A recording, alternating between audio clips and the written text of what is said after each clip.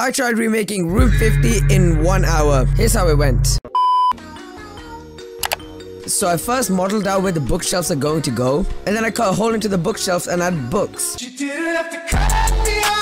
I was going to use images, but none of them fit right. I made 7 different sets of books: red, pink, blue, green, yellow, white, and grey, and duplicated them on all the different door models. After that, I added textures to all the bookshelves and turned a few. These ones are going to be the ones you have to pick up. Next, I decided to make figure, so I got a normal dummy and stretched it out. Then I got a circle head, then I added a smaller, darker circle in its head, and added its teeth. 25 minutes in, I started work on the second floor. I copy and pasted the bookshelves and put them in the right order, and started making this door.